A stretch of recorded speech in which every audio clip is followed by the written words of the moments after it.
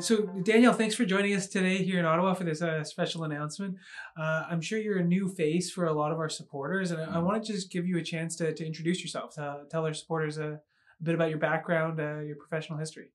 Yes, it's a long history. But in politics, I began in 1987 in a municipal election, so that was the first time, and then I was involved in federal, and after that, I quit a little bit. There was, the referendum in 1995 in Quebec province, so I went aside after that. But in 2003, I went back to the Conservative Party of Canada. I stayed there until 2018. But before that, in 2005, there were a municipal election. I was involved too, because the proximity of municipal is very important for people. We have big topics to cover, big projects in Quebec City. It was a mess. Wasn't going well. So I was then in 2005 at the first electronic election. It was a mess too. And my name is in the report of the DGE, Directeur Général des Élections in Quebec, because there were flaws in the process of electronic voting already in 2005. So I'm a guy of IT. I work in information technology, although I'm very careful about getting the electronic vote. It's always an issue. Who controls it? So, yeah, excellent. And as well, I think you've run for the leadership of the Conservative Party of Quebec. Can you tell us a bit about it? 2 times. The first time it was with, in fact, in 2012, I presented myself as an MP for the new Parti conservateur du Québec with Luc Harvey. I was a former candidate. And then Luc Harvey quit, and there was a race. So I ran the first time against Adrien Pouliot. So this was the first time. And of course, Adrien won, and I follow him. I advise Adrien and some other people. I stay in the party to bonify the program. So because Quebec needed a conservative right-wing program to get out of the what we call in French gouvernement. The government trying to control everything, every people. So I was in this mood, and I still in this mood anyway. And yes, following that, Adrien quit, announced his demission, not demission, announced he quits. He stepped down, yeah.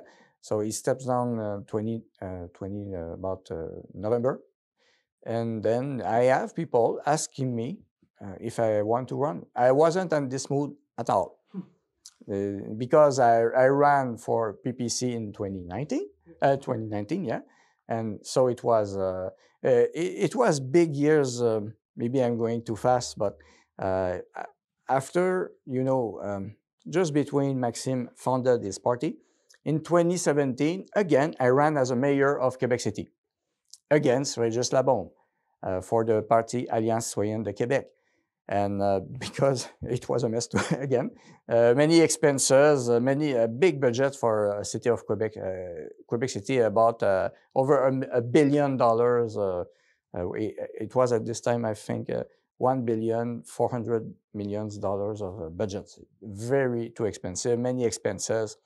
So I ran as mayor, and then so Maxine created this party in 2019. And I was still in the Conservative Party. In fact, I was VP. I was former VP of the riding of Gérard Deltel. The problem is, many people told me in the Conservative Party at this time, well, we should be less right wing. We should go more liberals to attract them. And I almost fell in the trap. Yeah, there was the big congress in Saint-Hyacinthe. It was May 2018. Many special resolutions were passed, and I told myself, "Is it what I want? I'm not sure." Okay, I understand. We must attract them, but it was kind of liberal mentality, and I wasn't sure. And then came Maxime, the 6 tweets, as I call it. the 6th first week of 2018. And there was the Congress of Halifax, and so there was a big crash, a crash of ideas, we can say that. And when I saw the tweets, I said, wow, because the tweets talk about freedom. I always have the mindset of freedom for every aspect. For driving, rules, regulations, I'm a kind of rebel, in a sense, I can say that. So against all the stupid laws, stupid regulations, and sometimes I said, why did put that? Oh, it's for the security. And I never wanted. So of course, then Maxime create the PPC, freedom of speech, but liberty, it wasn't the principle of this party, It's stamped in the platform. This is important. Based on that, all the resolution, the platforms must follow this principle, these values. Integrity, very important. Respect, responsibility. So, very important for me. So you've also been involved in the PPC for a long time. You At the beginning, in 2019. Founding members, yeah. Yeah. So how did you get involved with the party? I know you've kind of been you've candidated in 2 elections. Yeah, I met Maxime in the 2018, the municipal election. We crossed each other 2 times in the same day. Yeah, in the same place without knowing it. Yeah. Of course, I knew Maxime because as I was involved in the Parti conservateur du Québec, Maxime went to our Congress, which I was, of course, involved. And I've talked sometimes with Maxime. Of course, I followed the race in 2017 of the CPC. I was not involved in this race. I didn't have any particular party, although I like Chris Alexander for his diplomatic position, hard ones. I like that. Also, Maxime, I vote for him, and I vote, but I told Maxime, Rich Peterson has a good platform too. So they were near similar, So I was in this mood. I still have in this mindset. I'm still in this mindset of having a smaller government. And so then we cross each other, and we talk just between 2 interviews, Maxime with CBC and me with TVA, Québécois. And yes, after the election, I saw the progress. The campaign was growing for 2019. So Maxime went to Quebec City again, and I had some contacts who called me if I wanted to be candidate and stuff like that. So, of course, yes. So, and after that, 2021 came again, and with the next election, of course, for me, it was natural. Yeah, we must do something. I met again Maxime and you in the May 1st walk in Montreal, the biggest event. It was crazy. Yeah. 100,000 people. Yeah, oh, yes. Even some media telling the morning, I remember, about 5,000 people. A few hundred. Yeah, but we know it's the media narrative.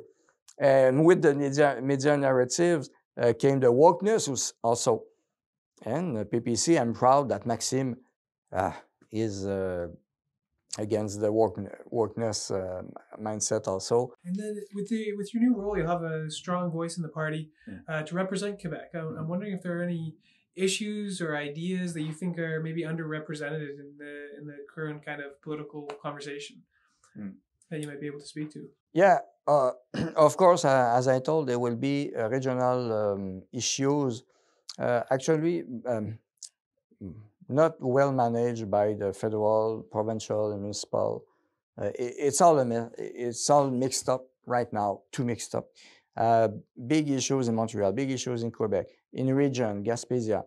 Of course, I will be the voice for these regions, but we must also hear the people on the ground. This is important, and to grow the party everywhere. And we have to assemble some teams, strong teams. I want a strong team in Quebec province, and everywhere the media then could recognize us. That would be important. So media could point at me, but other coordinators also, and without having a fear you know, to control. I don't want to control each one of them. I know them. I know the people, and I have trust in them, and they have trust in me. Like Maxime trusts me, and I trust Maxime. So I will bring that to Quebec province, and of course, there's the Bloc Québécois. It's distinction again, apart of other provinces in Canada. Many issues. Again, you know, the money transfer from Ottawa in healthcare and education. Many too many intrusions of federal in province to centralize. Of course, I'm for the decentralization, and the Bloc Québécois, they can't be in the power. Never. It's a dream. And the dream is over. And I will bring the voice to tell people the dream is over. Time to get out and do something else. Be different and be a part of the Canada. Yeah, once and for all together from coast to coast. Excellent. To wrap things up, do you have any message to bring to our supporters in Quebec or across the country? Of course, now and never, we'll have a strong voice and strong foot on ground to represent PPC. If you want to get involved, it's the time now. If you're tired of Trudeau and Bloc Québécois, tired of all politics, you want something new, and you want people of convictions, there's only one party. It's the People's Party of Canada of Maxime Bernier. And Maxime Bernier is a Québécois, but he's not just a Québécois, he's a Canadian. And he has strong values for everyone, including Quebecers. And each region must have its place in Canada, and we'll work together to do that. And the freedom, the fight for freedoms and the rights is for everyone. Excellent. Well, thanks for joining us here today, and thanks for introducing yourself to our supporters. Thank you very much, Daniel. A pleasure to meet you in person. It's worth the effort to meet all together, and we gain much more in force like that. To make a debate, I had to have a paper to circulate in a car to go to a debate. Yeah, so you could have opposed the restrictions. Yeah, and I opposed it. I didn't change my mind at all.